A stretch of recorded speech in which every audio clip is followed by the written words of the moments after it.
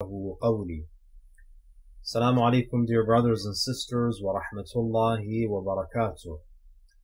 I'd like to welcome you all to our 21st session on the Tafsir of Surah Al-Anbiya. And alhamdulillah, we've reached verse number 101, and inshallah we'll pick up our discussion there.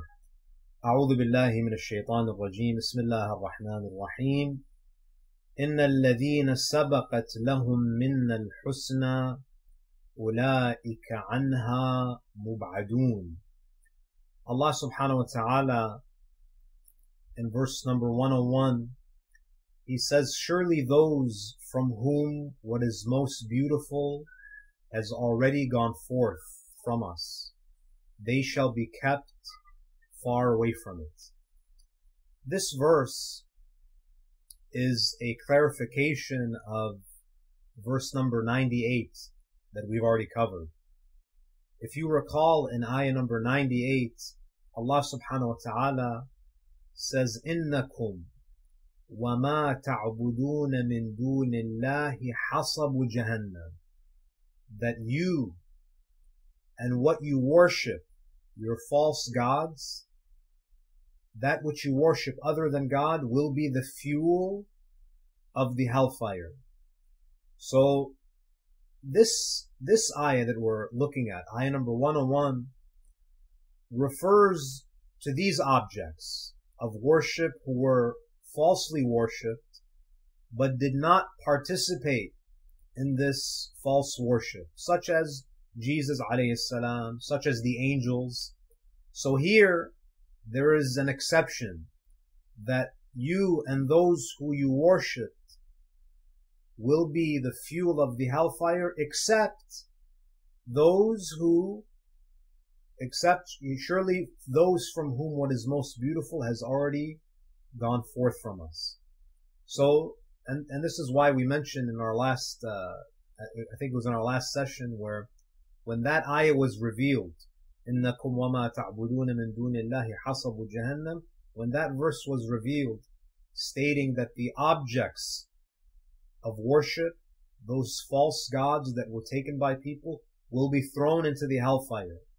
So naturally, people came forward and said that, does that mean that Jesus will also be thrown in the hellfire? Because he was also taken by many as a deity. So here Allah subhanahu wa ta'ala says, surely those from whom what is most beautiful has already gone forth from us, they shall be kept far from it. Now, what is the meaning of al-husna? That what is most beautiful has already gone forth from us. Now, as I mentioned, this ayah refers to those objects of worship, that some of them will not be punished because they did not participate in rallying people and recruiting people for their worship, like Jesus, like the angels. However, this ayah can also be understood in a more general sense, that those who will be protected from the hellfire are those who sabaqat lahum minna al-husna, meaning that these are the people who will go to paradise and who essentially built paradise through their own actions, through the purity of their hearts. If you recall, brothers and sisters, we mentioned in some of our previous sessions that the source, the real source of hellfire is the human soul. They are the dark souls of the corrupt and the wicked. يَا أَيُّهَا الَّذِينَ آمَنُوا قُوا أَنفُسَكُمْ وَأَهْلِيكُمْ نَارًا وَقُودُهَا النَّاسُ وَالْحِجَارَةُ. Protect yourselves and your family members from a fire whose fuel is people. وَقُودُهَا النَّاسُ. So the souls of people are the fuel of hellfire. Conversely, paradise, the source of paradise, is also, to a certain extent, the human soul. So Jahannam in many ways is the manifestation of the corrupt souls, and paradise is the materialization, it's the projections of those pure, immaculate souls. And Allah subhanahu wa ta'ala, He says that إِنَّ الَّذِينَ سَبَقَتْ لَهُم مِّنَّ الْحُسْنَى, surely those for whom what is most beautiful has already gone forth from us. Meaning that paradise is not something that is simply promised. It is a current reality. So it's not that paradise is something that will be created in the future. Allah subhanahu wa ta'ala in Surah Al-Imran, for example, verse number 133, He says, وَسَارِعُوا إِلَى مَغْفِرَةٍ مِّن رَبِّكُمْ وَجَنَّةٍ عَرْضُهَا السَّمَاوَاتِ وَالْأَرْضِ. Hasten, Allah says, hasten towards the mercy of your Lord, the forgiveness of your Lord, and hasten towards a paradise that is as vast as the heavens and the earth. أُعِدَّتْ لِلْمُتَّقِينَ, that has been prepared. أُعِدَّتْ is a past tense verb. It has been prepared for the God-fearing, for the pious.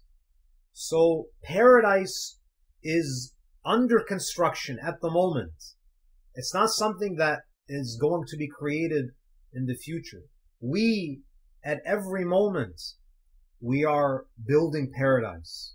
That the source, the real source of paradise is the human soul.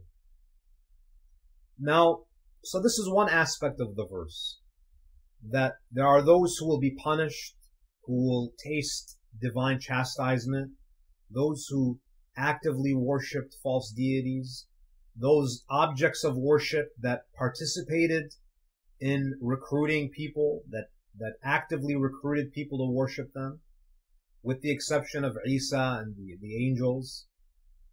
Secondly, so this ayah indicates that this beautiful reward is already there. It's already been created. It has been prepared for the righteous. Secondly, not only will these individuals enter paradise, Allah says that they shall أُولَٰئِكَ عَنْهَا مُبْعَدُونَ, they will be kept far away from it. It meaning the hellfire. And mub'adun is a passive participle. It's ism maf'ul. And that means that they are not moving away from the hellfire. They are moved. They are distanced from the hellfire. Meaning that it is Allah subhanahu wa ta'ala who has distanced them from the hellfire. That He is the one who has taken it upon Himself to remove them and to keep them far away from the environment, from the atmosphere of the hellfire. Now in ayah number 102, Allah subhanahu wa ta'ala further elaborates on how far they will be taken away from the hellfire. You know, sometimes you may live in a very pleasant place, but you might have a neighbor who is creating a lot of noise, who's creating a disturbance. So even if you are comfortable in your house, if you are in close proximity to someone who is miserable, to someone who creates a disturbance, it's also going to affect you. So there is a huge distance between Ahlul Jannah and Ahlul Nar. And then Allah says in ayah number 102 about the inhabitants of paradise, لا يسمعون حسيسها وهم فيما اشتهت أنفسهم خالدون. They hear not the slightest sound thereof. while they abide in that which their souls desire eternally. The word hasis, it has many meanings. You know, the word hasis is sometimes used to describe a whisper. In Dua and Nudba, for example, when we address the 12th Imam, we say, Azizun alayya an ara al-khalqa wa la tura. That it's so difficult for me that I get to see all creation, I get to see all people, I get to see everything, but I don't get to see you. And not only do we complain that we don't see our Imam, we say, وَلَا أَسْمَعُ لَكَ حَسِيسًا وَلَا نَجْوَى. That, oh Imam, we complain to the 12th Imam about this state of separation. That it's difficult that we don't see you, that we get to see everything, but we don't get to see you. And we don't even get to hear a whisper from him. وَلَا أَسْمَعُ لَكَ حَسِيسًا وَلَا نَجْوَى. We don't hear the slightest sound from you, or a whisper. So here Allah subhanahu wa ta'ala, when He speaks about how far He has distanced the inhabitants of paradise from the hellfire, He says that they will not hear the slightest sound, the slightest crackling from Jahannam. Because we human beings are affected by what we hear. Now you can imagine how much of an effect sounds have on our psychology, our psyche. That even in paradise, if you were to hear the crackling of Jahannam, it would have a negative impact on you. It would decrease your enjoyment. In Surah Al-Anbya, Allah subhanahu wa ta'ala says in ayah number 35, again speaking about this idea that the people of paradise will not hear anything that will disturb them. لا يسمعون فيها لغوا ولا كذابا. The people of Jannah, the people of paradise, they will not hear any idle talk, meaning that they will not hear anything that is useless. Everything that they hear in paradise has value. It's something that is positive. It's something that is productive. It's something that brings joy and delight to their hearts. They will not hear anything that is neutral, that is idle, that is laghu, that is senseless. وَلَا كِذَّابًا. And they will not hear anything that is false. No lies, nothing that is false will reach their ears. So لا يسمعون حسيسها. They will not hear the slightest sound from it. وهم فيما اشتهت أنفسهم خالدون. And they will abide in that which their souls desire eternally. The word that's used here, وَهُمْ فِي, you know, the word fi means to be in something. And the idea here is that the people of paradise, the residents of paradise, they will be completely immersed in whatever their souls desire for all of eternity. Meaning that, you know, it's like they are drowning, they are being showered by Allah's blessings and His favors, and they will be immersed in whatever they desire. Not for a day, not for a week, not for a month, not for a year, not for 1,000,000 years, for all of eternity. And what they will desire. Now, some people ask, you know, what if someone desires to do something that is reprehensible? You know, brothers and sisters, before people enter paradise, their hearts are purified. You know, one of the functions, one of the purposes of the Day of Judgment and the different stations of the Day of Judgment and crossing the Sirat, all of these stations on Yawm al-Qiyamah, they serve as a purification for the soul. So when people finally cross the Sirat, the final thing that they will do before they enter Jannah is they will drink from the pool of Kawthar. Now why is it that we drink from the pool of Kawthar? Because the pool of Kawthar will remove any final traces of ignorance, of hatred, of greed, of hubbud dunya, whatever it may be. Any remaining vice will be cleansed. And therefore, the people who are entering paradise will have purified hearts, and hearts that are purified would never desire anything that is vile. They would never desire anything that is repugnant or reprehensible. Now the question here is, because in paradise there is a spiritual dimension and there is a material dimension. There are material blessings in paradise and there are physical pleasures in paradise. Now, people will be able to indulge in both. They'll be able to enjoy the physical pleasures and they'll be able to enjoy the spiritual pleasures. Now, when Allah subhanahu wa ta'ala speaks about the rewards, the pleasures of paradise in Surah At-Tawbah, ayah number 72, and we've covered this ayah in our previous in the discussion on the Tafsir of Surah At-Tawbah. Allah says, وَعَدَ اللَّهُ الْمُؤْمِنِينَ وَالْمُؤْمِنَاتِ. Allah has promised the believing men and the believing women جَنَّاتٍ تَجْرِ مِنْ تَحْتِهَا الْأَنْهَارِ. He has promised them gardens through which rivers flow, gardens and rivers. خَالِدِينَ فِيهَا. They will live in it eternally. وَمَسَاكِنَ طَيِّبَةً. Not only will they be given gardens and rivers, they will have their own property, meaning they will have their own residence. They will have their own palaces. They will have their own mansions.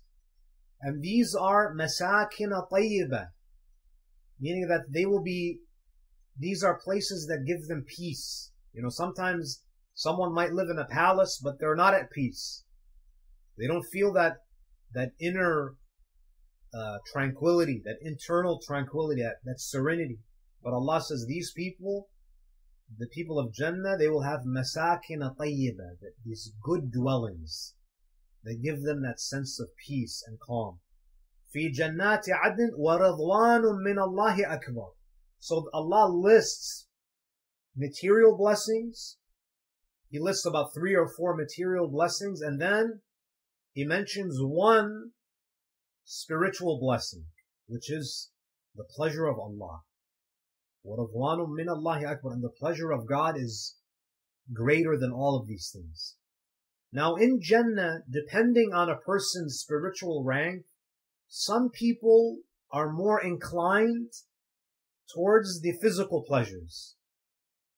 Because not everyone in paradise is the same. Not every soul in paradise is the same. There are some souls that are more inclined to the spiritual gifts, the spiritual enjoyments. And therefore they will indulge more in the spiritual aspects of paradise. While those who are a bit more, who are lower in their spiritual rank, they will enjoy the spiritual pleasures, but not to the extent of those who occupy the higher stations of paradise. لا يسمعون حسيسها. They shall not hear the slightest sound from it, from the hellfire. وهم فيما اشتهت أنفسهم خالدون. Now, there is another ayah in the Quran, in Surah Qaf, ayah number 35, where Allah says, not only will people in paradise have what they desire, Allah says, لَهُمْ مَا يَشَاءُونَ فِيهَا. They will have in it, in Jannah, in paradise, whatever they desire. And then Allah says, وَلَدَيْنَا مَزِيدٌ. And with us is something that is even more. And the idea here is that people will have whatever they desire and more. Meaning that there are things, because you can only desire something that you can comprehend. You can only desire, to desire something, you have to first comprehend it. Allah in Surah Qaf, ayah number 35, He says that you will have whatever you can comprehend, whatever you desire, and you will also be given things that you cannot even comprehend. وَلَدَيْنَا مَزِيد, and with us is even more. Ayah number 103. لا يحزنهم الفزع الأكبر وتتلقاهم الملائكة هذا يومكم الذي كنتم توعدون. The greatest terror will not grieve them, and the angels will receive them. This is your day which you were promised. Now, what is the meaning of the greatest terror? لا يحزنهم الفزع الأكبر. The greatest terror will not grieve them. There is a discussion among the Mufassirin about what is meant by this al-faza' al-akbar, the greatest terror. Now some believe that this is a reference to the first blowing of the trumpet. You know that in the Quran we have this concept of an-nafkhu fi-s-sur, blowing in the trumpet, and this is going to happen twice. That the angel Israfil, this mighty angel, will blow into the trumpet, and of course this is figurative language, that this is an indication that there will be a type of sound blast, some cataclysmic event that will cause the entire universe to break down. It will wipe out and destroy the cosmos as we know it. Some say that this is what is meant. And for example, if you look at Surah Al-Naml, Surah 27, ayah number 87, the word fazi'a, فَفَزِعَ is used. The same word is used. وَيَوْمَ يُنْفَخُ فِي الصُّورِ, on the day that the trumpet is blown, فَفَزِعَ مَنْ فِي السَّمَاوَاتِ وَمَنْ فِي الْأَرْضِ, everyone in the heavens and everyone on earth, meaning all sentient beings, will be terrified, they will be stunned, إِلَّا مَنْ شَاءَ اللَّهِ, except those whom God wills. وَكُلٌّ أَتَوْهُ دَاخِرِينَ. So some commentators, they say that when the universe collapses, when Israfil blows into the trumpet, and everything in the universe perishes, and this includes people in dunya and in people in barzakh, that the mu'mineen, they will not be in a state of terror when this worldly life, when this phase of existence comes to an end. Other scholars say that no, this faza', al-faza' al-akbar, refers to the day of judgment. It refers to the blowing of the second trumpet, whereby everything will return to life. And there's a dua from Imam Zayn al-Abidin which supports this idea, which supports this interpretation. Imam Zayn al-Abidin alayhi salam, I think this is the dua that he used to recite on Mondays. He says, وَأَعُوذُ بِكَ مِنْ يَوْمٍ أَوَّلُهُ فَزَعْ وَأَوْسَطَهُ جَزَعْ وَآخِرُهُ وَجَعْ. I seek refuge with you from a day whose beginning is terror and whose middle is anxiety or grief, and whose end is pain. So the Imam says the day of judgment is a day in which the beginning of it is faza'. It's terrifying. Now why is it terrifying? The Quran gives us descriptions of people when they come out of their graves.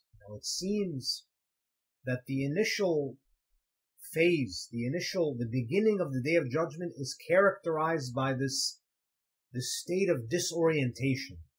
For example, Allah in Surah Al-Qari'ah, in Surah 101, ayah number 4, Allah says, يَوْمَ يَكُونُ النَّاسُ كَالْفَرَاشِ الْمَبْثُوثِ. The day when people will be like scattered moths.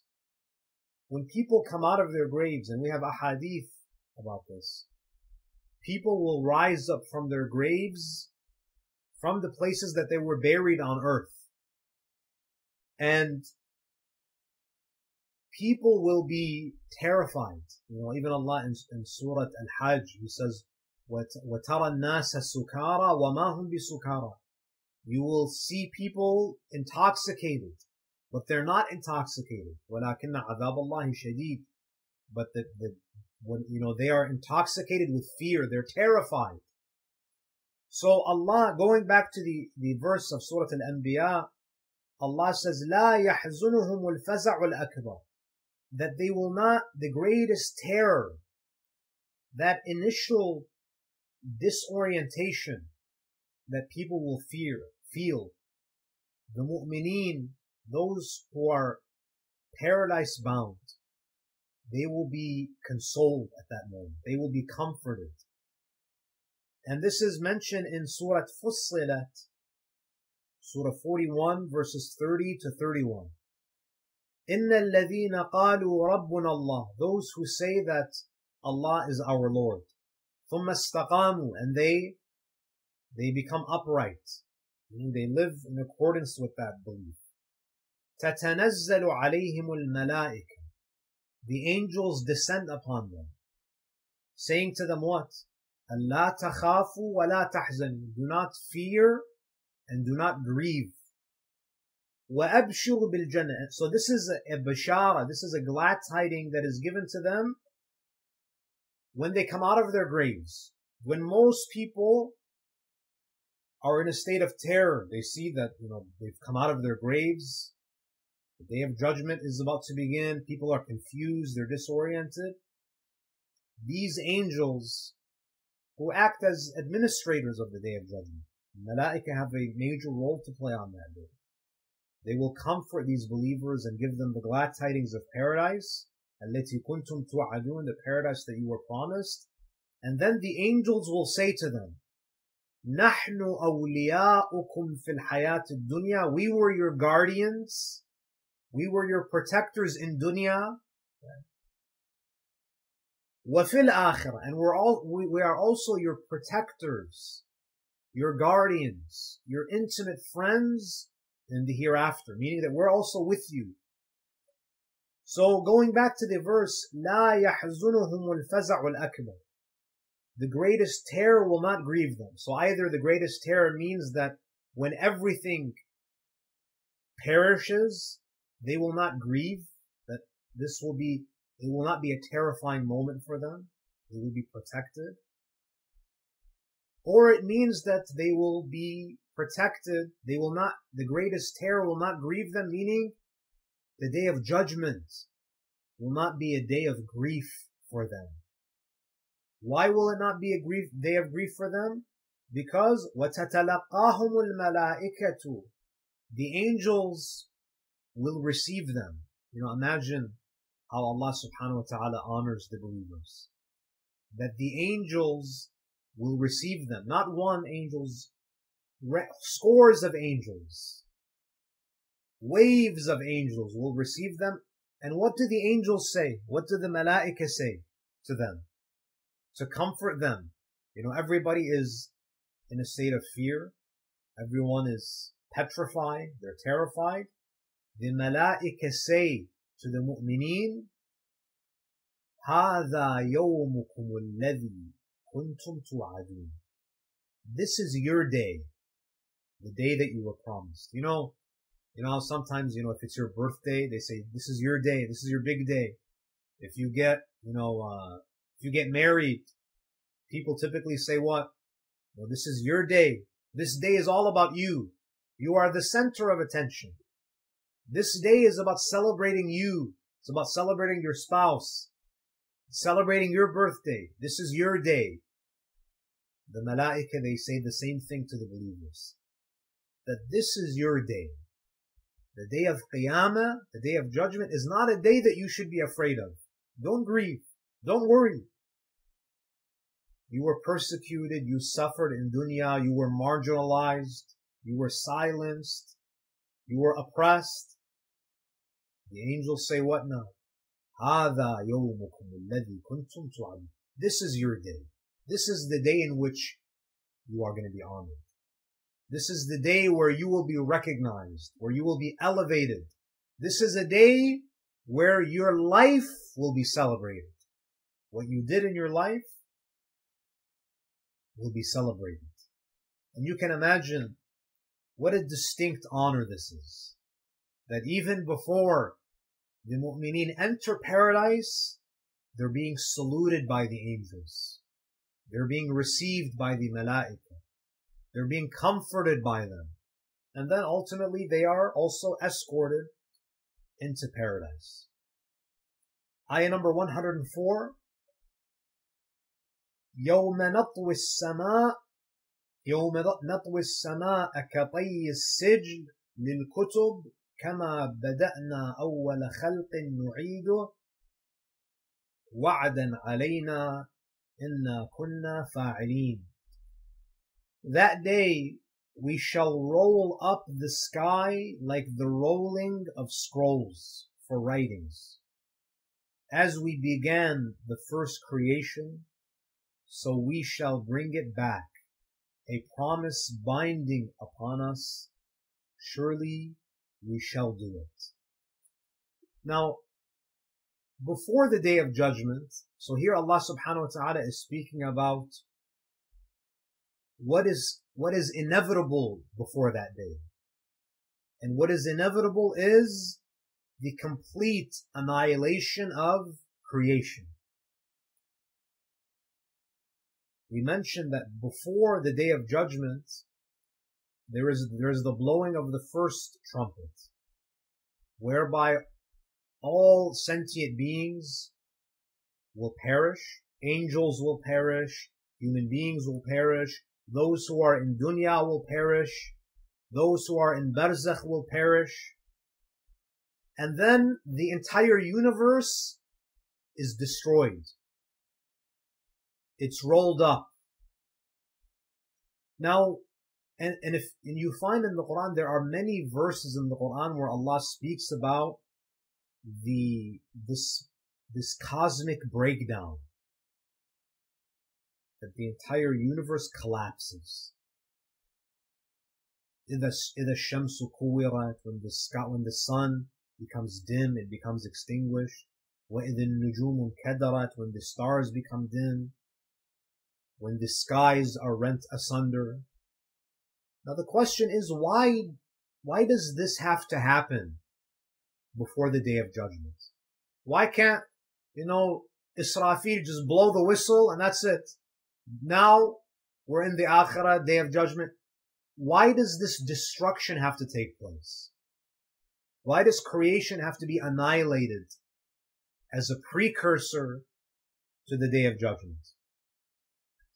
Now, it seems that the reason that this has to happen, that first the universe has to be destroyed, and then the trumpet is blown again, and then the Akhirah begins. So it seems that the destruction of the temporal world is to facilitate the evolution of the universe into a new phase of existence. What happens between the blowing of the first trumpet and the blowing of the second, and we don't know what the time interval is between the two trumpets, the blowing of the two trumpets. The first nafkha, everything perishes. The universe collapses. The second nafkha, everything comes back to life. What happens in between is fascinating. What happens in between is that Allah subhanahu wa ta'ala restructures the universe. There is a transformation that takes place. The earth, the solar system, the universe as we know it is transformed.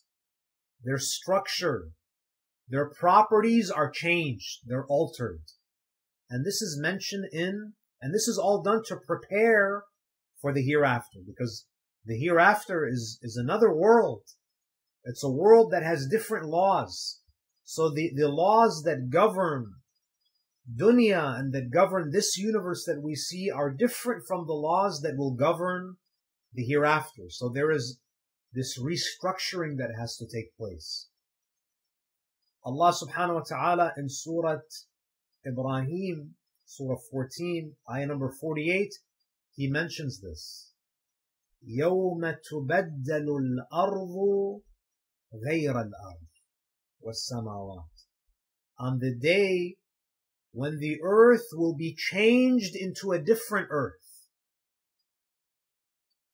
and the heavens. So for example, you'll see water on the earth, but the properties of that water differs from the water in dunya.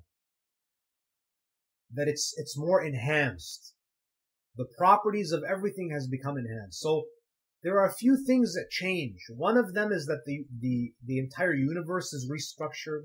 There are new natural laws that have been created, which govern Alamul Akhirah, which govern the Day of Judgment, which govern paradise and hellfire. Secondly, what happens between these intervals is that Allah gives everything the ability to perceive, understand, and communicate. So the earth now is not able to speak to us, but in the Akhirah, it is given this ability. Its ability is enhanced. That's why Allah says, إِذَا زُلْزِلَتِ الْأَرْضُ زِلْزَالَهَا وَأَخْرَجَتِ الْأَرْضُ أَثْقَالَهَا وَقَالَ الْإِنسَانُ مَا لَهَا يَوْمَئِذٍ تُحَدِّثُ أَخْبَارَهَا. The earth is different because the earth now has the ability to communicate. In dunya, it doesn't have the ability to communicate. So this is what I mean when I say that the earth, the universe, creation is altered. It's restructured. Even the laws of cause and effect. So the law of cause and effect will still exist, but the difference is that in dunya, the laws of cause and effect are more visible than the hand of God. For most people, they're blinded by the chains of causes and effects. And the hand of God, of course, I'm going to say the hand of God figuratively, is something that is behind it. But in the Akhirah, the hand of God is more visible and is more obvious than the chain of cause and effect. That's why the Day of Judgment is called Maliki Yawmiddin. In Surah Al-Fatiha, we say Maliki Yawmiddin. He's the master of the Day of Judgment. But he's the master of dunya. Why do we say he's the master of the Day of Judgment?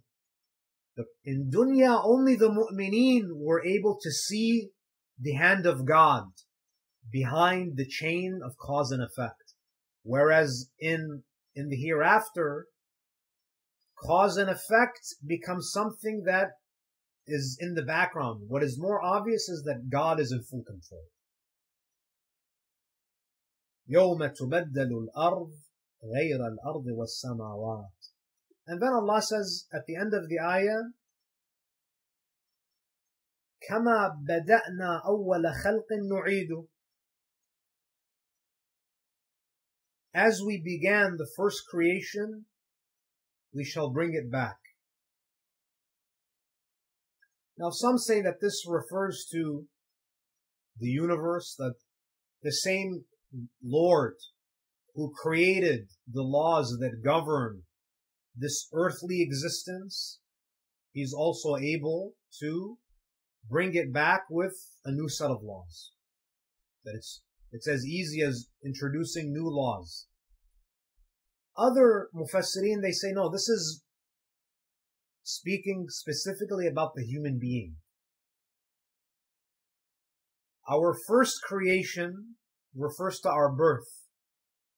We came into this world naked, helpless, disoriented, and we shall bring them back in the same way.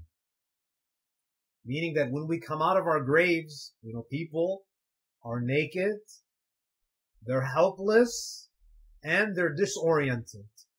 So there is a repeat. So, subhanallah, when we come out of the wombs of our mothers, we're helpless, we're naked, we're crying, we're disoriented. So we all came out of the wombs of our mothers, but everyone else, on the day of judgment, we will come out of what? Not a womb. We will come out of the earth. The earth will be our new womb. And we will come out of it in the same way that a baby comes out of the womb, completely bewildered by this new mysterious world, naked, confused, helpless, disoriented. كما بدأنا أول خلق نعيد وعدا علينا. Allah says this is a promise binding upon us. Now it's not binding because someone imposed it on Allah. Allah has imposed this on himself because he's just. His justice necessitates that there is life after death, that there is a world, there is a day when people will be held accountable. Because in this life, there are many who escape justice. They commit mass murder, they die, and that's it. Their victims never taste justice. They're never brought to account. So Allah says that this is a promise binding upon us. And indeed we shall do it. Because Allah's perfection, His justice, His wisdom, His mercy necessitates that He does this. So it's not that He's being compelled, but His own perfection, His own essence makes it binding upon Himself. Ayah number 105. وَلَقَدْ كَتَبْنَا فِي الزَّبُورِ مِنْ بَعْدِ الذِّكْرِ أَنَّ الْأَرْضَ يَرِثُهَا عِبَادِيَ الصَّالِحُونَ. And we have indeed written in the Psalms. وَلَقَدْ كَتَبْنَا فِي الزَّبُورِ مِنْ بَعْدِ الذِّكْرِ.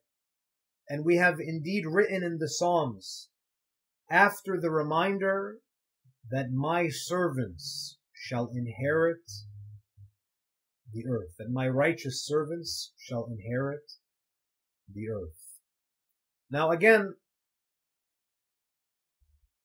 Allah's justice will be manifested on the day of judgment, but His justice will also be manifested at the end of times.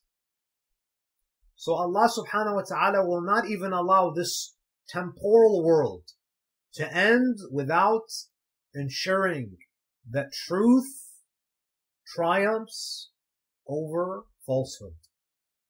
So as a prelude to the day of judgment, truth will overcome falsehood in this life. Justice will prevail over injustice. And Allah says, وَلَقَدْ كَتَبْنَا فِي الزَّبُورِ مِنْ بَعْدِ الذِّكْرِ. We have indeed written in the Psalms after the reminder. So there are two scriptures that are mentioned here. And this is a reference to the Savior, to the 12th Imam.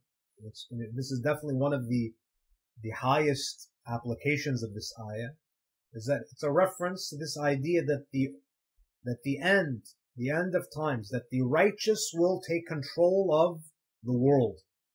They will assume political power. Now, why is it that out of all of the scriptures that Allah has revealed, Suhuf Ibrahim wa Musa, the Injil, so many scriptures have been revealed. Why is it that these two scriptures are mentioned? And this is an ayah that is related to the Mahdi, related to the 12th Imam, Ajjalallahu Ta'ala Farah. So why these two books? Why is it that the Psalms of David is mentioned? We have indeed written in the Psalms after the reminder, meaning the Torah, because the Psalms of David came after the Torah, because Dawood, chronologically, he came after Musa. So why is it that these two books are mentioned? So the Mufassirin of the Quran, the commentators, they say that Dawood, the book of Dawood is mentioned specifically because Dawood alayhi salam was a prophet of God who was able to establish a just government. So this idea of a just government is not something that is foreign. That Imam Mehdi Ajjalallahu Ta'ala Faraj will establish what Dawood established, but on a larger scale. A just government. Tawrat is also mentioned. So the idea of Imam al-Mahdi, you just think about how significant this is, how central this is in Islamic thought. You know, we speak about ahadith mentioning the 12th Imam. It's not just ahadith. And in fact, you know, if you count all of the ahadith relating to Imam al-Mahdi in Sunni and hadith literature, there are more ahadith about Imam al-Mahdi than any other subject. We have more ahadith about the Mahdi than we have about Salah, than we have about Tawheed, than we have about Qiyamah, than we have about Death or Hajj. The most emphasized topic, at least numerically, among all other subjects is the 12th Imam. It's the Mahdi. So it's not just ahadith, even if according to this ayah, the appearance of a savior at the end of times was so critical and so central to the teachings of all prophets. It was mentioned in the Psalms of David, it was mentioned in the Torah. So it's not just the fact that Rasulullah is mentioned in the Injil, in the Torah, in the Zabur. Imam al-Mahdi is also mentioned, that him and his companions will inherit the earth by the will of God. So so this concept is mentioned in the Zabur, the Psalms of David, presumably because David was a just king, who was able to establish the law of God. The Torah is mentioned, and if you look at the story of Musa, it's amazing because Musa alayhi salam is seen as a liberator. He liberated Bani Israel from the tyranny of Fir'aun. Imam al-Mahdi will do the same, but on a larger scale. Musa liberated one group, Bani Israel. Imam al-Mahdi will liberate all people from the Fir'auns of the time. So, Musa had to deal with one Pharaoh. Believe me, Imam Sahib al-Zaman, he's going to have to deal with dozens, tens of them. So, the Mufassirin, they say this is the secret behind the mentioning of Zabur and the Torah. And if you look at this idea of inheriting, Allah says that my righteous servants shall inherit the earth. Now, if you think about inheritance, what you inherit is not something that you really had to work for, right? So, for example, if you have a wealthy uncle and you're the nearest of kin, you're the only relative, you receive everything, you receive the benefits of all that this person, of all of the efforts of your uncle. Your uncle worked and struggled, he dies and it's transferred to you with no effort. Now, sometimes we think, how is this going to happen where Imam al-Mahdi is going to take control? It seems to be something daunting. Like, it's like achieving the impossible. If you look at the story of Musa, think about Fir'aun. Fir'aun was the head, he was the head of a superpower, and that superpower was Egypt. This massive civilization, and you have Musa, who is a shepherd. Who has very, raggedy clothes. He doesn't, he's a shepherd with this group, Bani Israel, who are these downtrodden people, these slaves, who have no money, who have no position in society. They're second, third class citizens. And look at how everything changes. If you go to Surah Al-Dukhan, Surah 44, verses 23 to 28, Allah says, فَأَسْرِ بِعِبَادِي لَيْلًا إِنَّكُمْ مُتَّبَعُونَ. O Musa, take my servants out of Egypt at night because you will be pursued. وَاتْرُكِ الْبَحْرَ رَهْوًا إِنَّهُمْ جُنْدٌ مُغْرَقُونَ. So they follow Musa to the Red Sea. And what happens? Allah, He's summarizing. They drown in the Red Sea. And then Allah says, and look at what Allah says. كَمْ تَرَكُوا مِنْ جَنَّاتٍ وَعْيُونَ. Fir'aun drowns. His whole army drowns. His whole administration perishes. And all of those years that Fir'aun was building the pyramids, he was building Egypt, they left behind all of those gardens and all of those streams. وَزُرُوعٍ وَمَقَامٍ كَرِيمٍ. وَزُرُوعٍ وَمَقَامٍ كَرِيمٍ. They left all of those orchards and those palaces. وَنَعْمَةٍ كَانُوا فِيهَا فَاكِينَ. And they left all of those blessings and bounties. And then what did Allah do? كَذَلِكَ أَوْرَثْنَاهَا قَوْمًا آخَرِينَ. Allah says, we made others inheritance. So who did all the hard work? Fir'aun built and put so much effort and spent so much money. Allah took him, threw him in the Red Sea. He drowned. And others took over. They had a country that was already built. There was infrastructure. Allah says it's as easy as that. I remove them and I allow you to benefit from all of the effort that they put in. So, if you go to this verse, many of these superpowers that are building, and what's going to happen is that Imam al-Mahdi is simply going to take over. In the same way that Allah removed Fir'aun and, they left behind, these palaces and all of this infrastructure, the buildings and this massive civilization. Allah says, I made others inherit it. I transferred it to others because of their rebelliousness. Imam al-Baqir alayhi salam, our fifth Imam, when he was asked about this ayah, وَلَقَدْ كَتَبْنَا فِي الزَّبُورِ مِنْ بَعْدِ الذِّكْرِ أَنَّ الْأَرْضَ يَرِثُهَا عِبَادِيَ الصَّالِحُونَ. He says, هُمْ أَصْحَابُ الْمَهْدِ. That this ayah is a reference to the companions of Imam al-Mahdi fi akhir al-zaman. Now, we need to make a distinction here between Ashabul Mahdi and Ansarul Mahdi. So Imam al-Mahdi, of course, is not able to, govern and rule over the entire world. He of course needs help. In the same way, Amir al-Mu'mineen needed to appoint governors to run his government.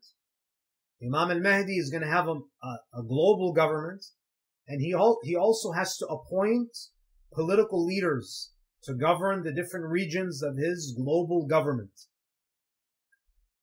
The ashaab, the 313 that you and I are familiar with, their role is what? Their role is not to just give lectures from the minbar. Their role is to govern.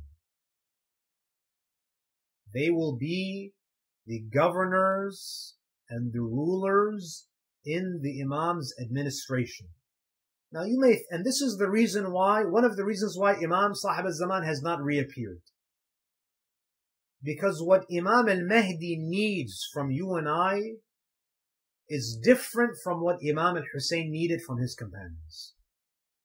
Imam al-Hussein needed people to lay down their lives. I think that today there are millions, tens of millions of Shi'as who would give their lives for Imam al-Mahdi without even a second thought. If that's the case, why doesn't the Imam reappear? I am certain there are places around the world, there are Shi'as, mu'mineen, that they are willing to die for Imam al-Mahdi.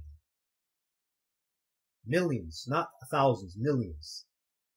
So the question is, if the Imam has so many people who have this zeal and this love for him, why doesn't he reappear? It's because the Imam doesn't need people to give their lives. What he needs more than that, he needs people who are just, who if he puts them in a position of power, they will be fair. They will not abuse their power. They will not steal. And how many people are like that? Where if you give them political power, they will maintain their morals. Where if the Imam puts you in charge of the Islamic treasury, you're not going to pocket the money, you're not going to favor your family members, you're not going to be corrupt, you're going to be fair, you're going to be just. And this is one of the reasons why Imam al-Mahdi has not reappeared. Because there are many religious people, but how many religious people also have management skills? There are many people who pray and fast, who can recite Quran, but how many believers have the combination of spirituality and management skills and leadership skills, and who can govern justly? Imam needs 313 mu'mineen who are also street smart, who have leadership and who have management skills, and who can rule and act as governors in his administration. It's not easy, brothers and sisters, to govern people. It's not easy to be a just political leader and take care of people's needs and establish social justice and not be swayed by lobbyist groups and not be tempted by bribes. It's not easy. And this is, so we'll conclude with that ayah. Inshallah, we'll pick up our discussion next week. Wa sallallahu ala Muhammadin wa alihi at-tahirin. Allahumma salli ala Muhammad wa ali Muhammad. Salam Sheikh. Alaykum as-salam wa rahmatullah. You just mentioned that you will talk about two groups of people, ashaab of Imam and ansar. I think you just repeated about the ashaab. Can you just throw some light on ansar also, so that we may feel a little better? So the ashab have been defined in number. The ashab are 313, and they represent the inner circle of the Imam. You know, so for example, the equivalent of the ashab would be like someone like Malik al-Ashtar during the time of Imam Ali. These are the people who were active members of his administration. So they're the inner circle that make up his government. The Ansar, the supporters of the Imam, will be in the tens of thousands, if not in the millions.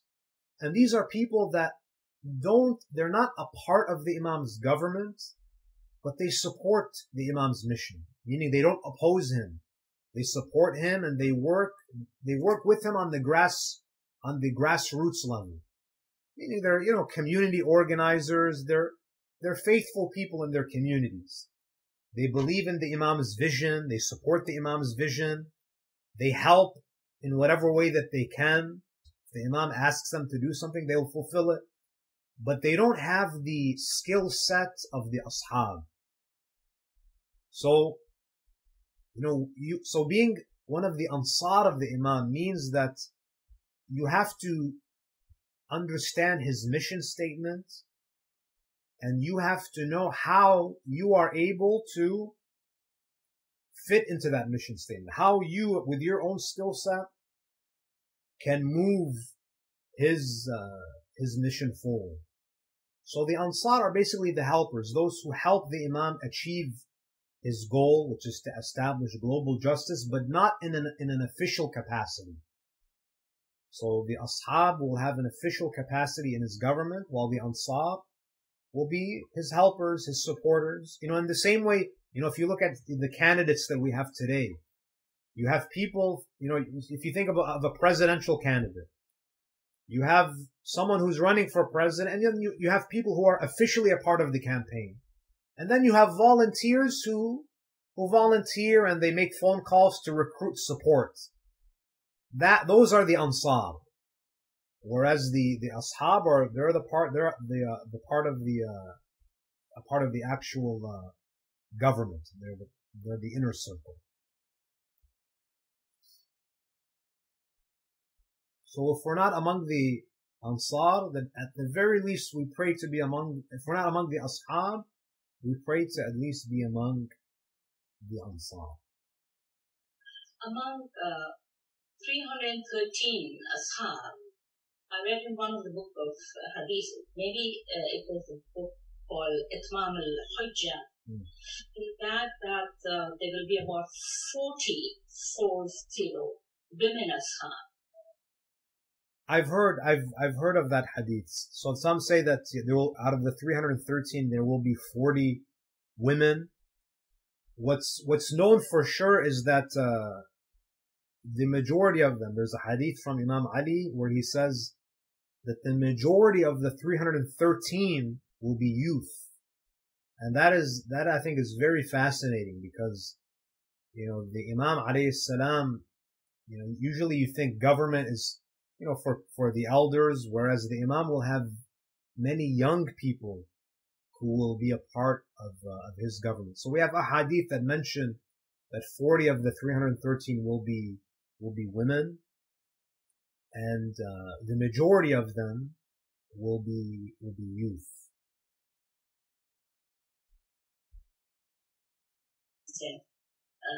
Sorry, Sheikh. I just have to give a comment on this ayah.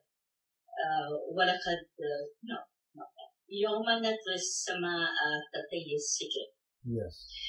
A few months back, I went and attended Michio Kaku, the 21st century scientist. He had come to Seattle to launch his book. I don't remember his book.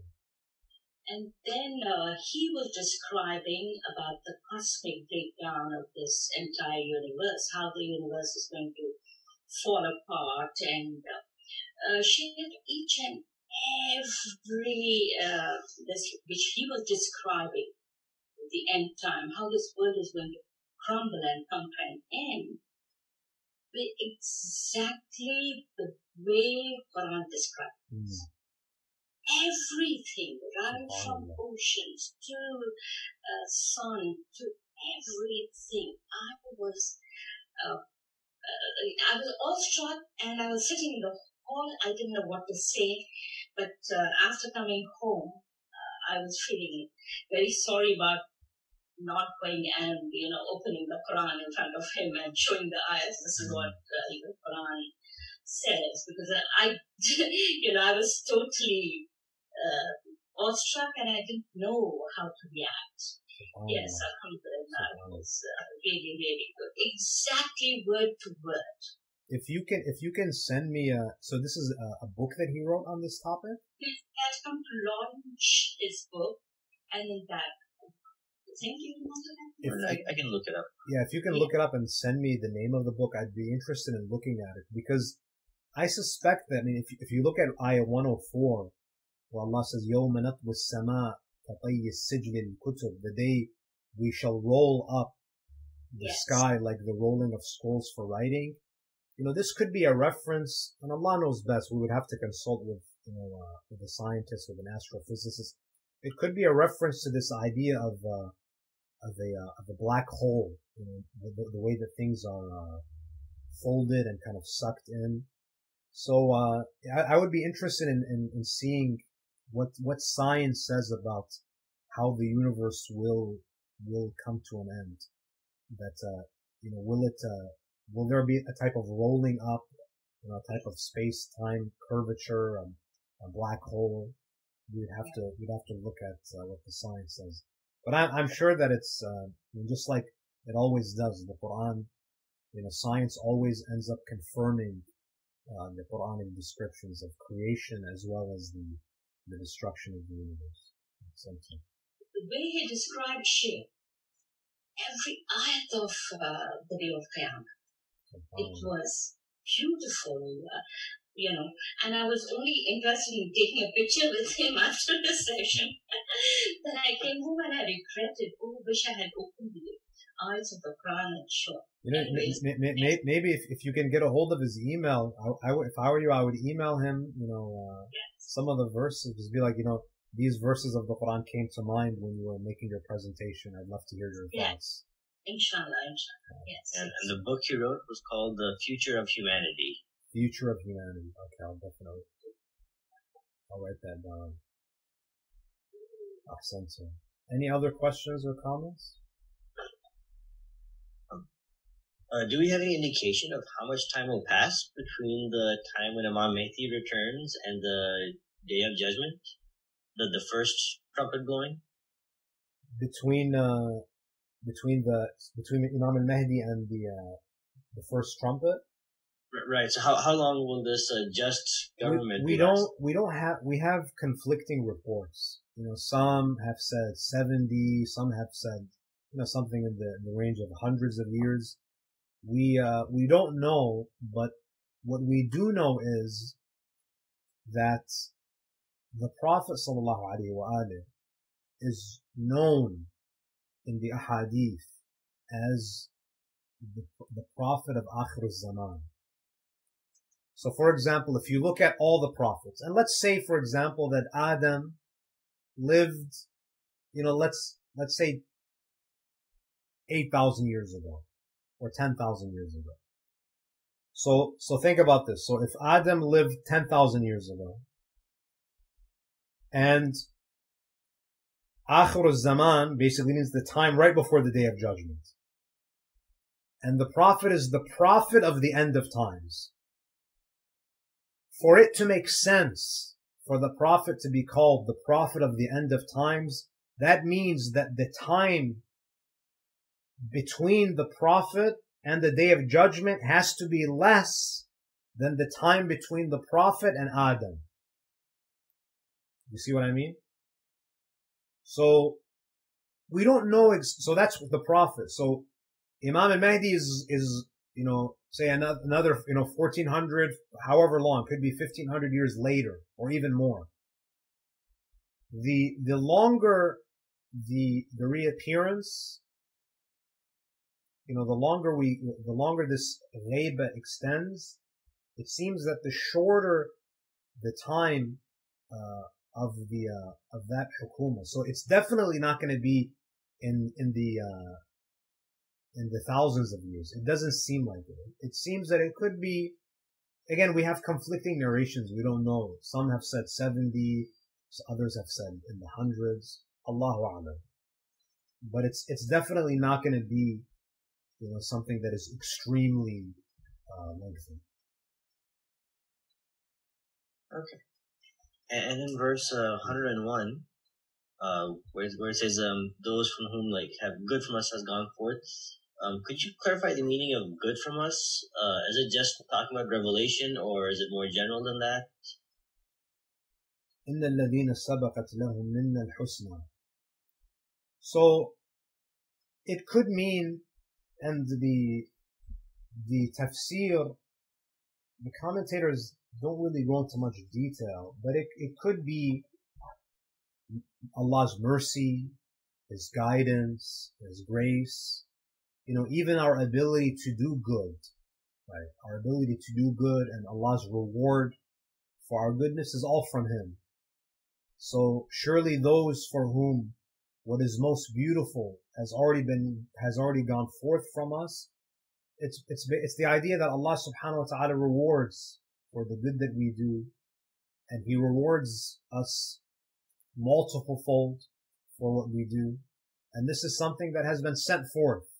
That's why in the Quran, in Surah Yasin, Allah subhanahu wa ta'ala says, He speaks about إِنَّا نَحْنُ نُحْيِي الْمَوْتَى وَنَكْتُبُ مَا قَدَّمُوا وَآثَارُهُمْ, that we record what they send forward and what they leave behind.